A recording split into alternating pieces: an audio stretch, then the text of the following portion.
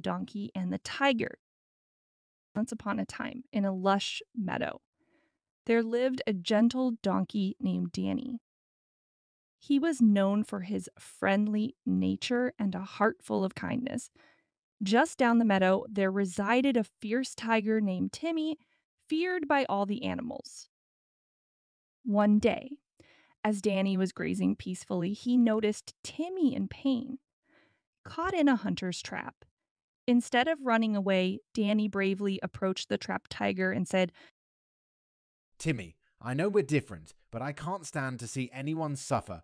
I'll help you get out of this trap. Timmy was surprised by Danny's offer.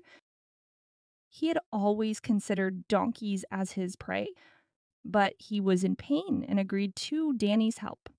With great effort, Danny managed to release Timmy from the trap. After being freed, Timmy was touched by Danny's kindness.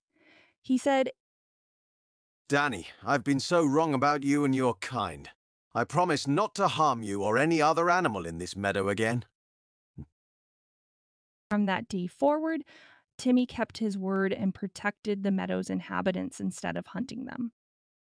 The animals in the meadow, including Danny, saw a new side of Timmy and learned that kindness could change even the fiercest of hearts. The moral of this story: acts of kindness and compassion can transform enemies into friends and bring about positive change in the world.